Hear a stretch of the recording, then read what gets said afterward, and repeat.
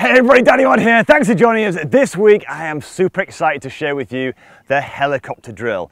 If you find that when you're playing golf, you find that you've got some weak strikes, maybe you're releasing the club a little bit early like this, so you get in this horrible position here, maybe you're getting a little bit of a chicken wing, maybe you're actually, when you're coming down, you're starting to feel like you're coming over here and you can't get a consistent swing that's going backwards and forwards on a very similar line to get consistency in your strike and your accuracy.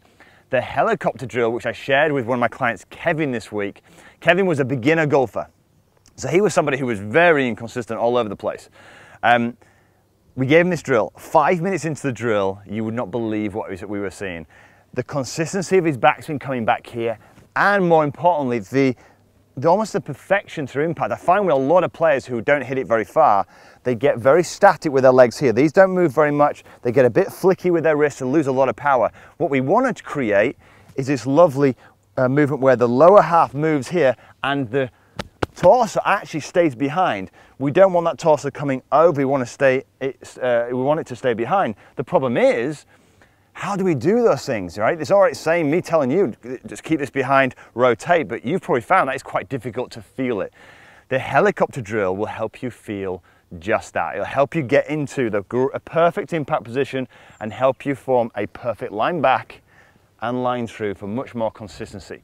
Before we get into the drill though, if you are new to the channel and this is one of your first videos, consider subscribing. I release videos just like this one to help you improve your game. So, helicopter drill, what is it and how can you start working on it? All I want you to do is very simply is this. Get yourself set up in your posture, so tipping your body forward here. And what we're going to do is, I want your arms to come out like this, okay? And what we're going to do is we're going to turn the arms back, and what I want you to do as you turn them, you're going to turn them on a line that matches roughly your shaft angle, okay? So it's going to look something like this. You don't want to be like this or like this. It's going to match the club shaft on the ground. And what we're going to do is we're going to pivot backwards, right? So you get the lead arm now is pointing towards where the ball would be, and your trail arm is straight back here. It teaches the feeling of opening up the body. Watch this. All we're going to do now is reverse that process on the way down, and hey presto, we got the helicopter drill. We've got the lead arm up here, the trail arm here, where the ball would be. Watch what happens to impact here. It's such a great feeling. You get yourself set, tipping forward, helicopter. There's your backswing. Now watch this. As I come into impact now, bang. This is back here. My trail line's back here. Watch this. Look at that impact position. Absolutely perfect. It's a great and the most simple way I find of teaching anybody to feel what it's supposed to be like. With Kevin specifically, what I found was he was very static with his legs. As soon as he did this drill, he said, my God, I feel now this bit's ahead while this bit's trailing. Oh, that's getting me, oh, that makes sense. What we're all after is simplicity. Again, I've used tennis drills in the past. I'll put that up in this corner here. But when you hit any shot, the lower half moves and this comes in afterwards. If you throw a ball, this goes forward, this comes in afterwards. But the problem is, some of you out there are not right-handed people, but you're playing golf right-handed, right? So sometimes throwing actions, tennis actions don't work. This is just a simple way that any of you can go about making the move, feeling a consistent line back here and then through. Let's have a look at this in action. So you've got that sensation of what it's supposed to be like at impact. Notice this, I'm not doing this. That's a big difference, isn't it? Look at this. No, we hold this back as this goes forward. Now watch this. Back. I've got the feel of impact. I come back here, get myself set, feel impact. Really nice strike. Same again, so watch this. And this works with irons and driver, because what we're trying to do, we want a consistent, we don't want loops in your swing, yeah? Now, when you've got the helicopter drill, helicopter blades don't loop around all over the place. It's one here, two there. You get the sensation, look, of this moving. But the wonderful thing about it as well is it gives you the sensation of what happens to the rib cage on your lead side and what should be happening with your trail side. Your trail side, most people when they get hit want to do this right? But here it's teaching you the feel of this trail side staying behind while the lead side rib cage opens up. Move that lead arm back and hey presto, you've got your strike. Let's have another look at this with a driver, and then I'll show you what it looks like with an iron as well. So let's have a look at this. I've got that sensation of this motion here. I come back, get that feeling again. And away we go. Let's have a look now with an iron. So, same principle. We get ourselves set here. Rehearse the drill. Don't just rush and start hitting loads of golf balls. Get the motion. 1, 2. Feel what that's supposed to be like.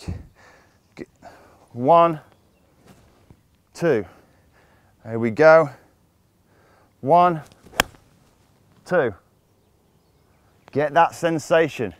Let's have a look at it from the reverse side. So let's have a look from this reverse side here. We've got the helicopter motion here where we're whipping it back here, and as we come down, I love this, most people, like I say, come over the top, get stuck inside, all those kind of things. Notice here, by keeping this helicopter intact here, the trail shoulder stays behind, and look at this motion, you get this wonderful position here where you see a lot of good players impact.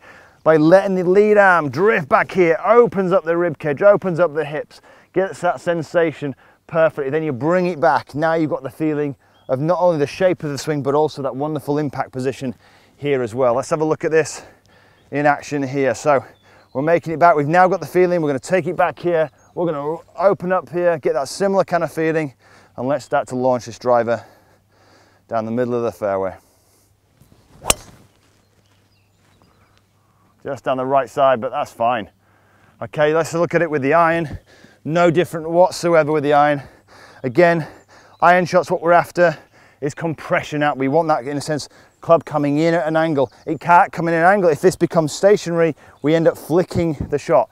We want a good, solid compression. Look at this. Keep the helicopter position in play. Hey presto, you've got that motion. Back here, open it up, and away you go. Let's have another look at this in action here. Back.